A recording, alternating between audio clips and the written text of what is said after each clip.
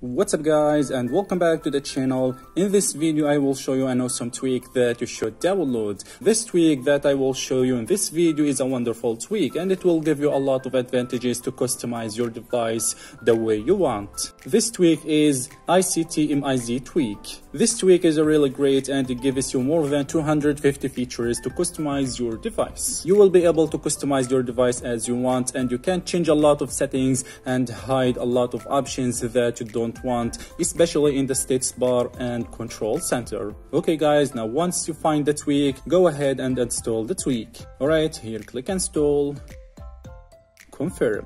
I've already installed the tweak and therefore I will not install it again. After installing the tweak, go to the settings to activate the tweak. Alright, as you see here, this is the tweak. Of course guys, from this option you can activate the tweak. Just enable this button to activate the tweak.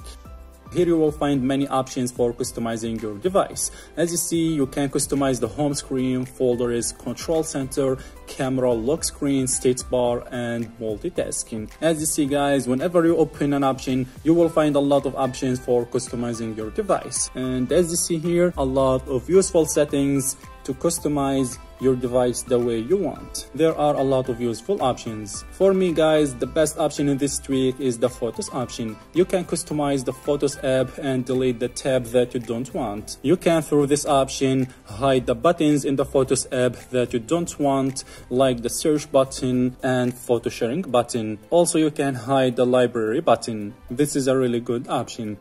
You can also customize the YouTube app, the camera app, and others. This tweak guys is really a useful tweak and has many useful and beautiful features that absolutely you will love.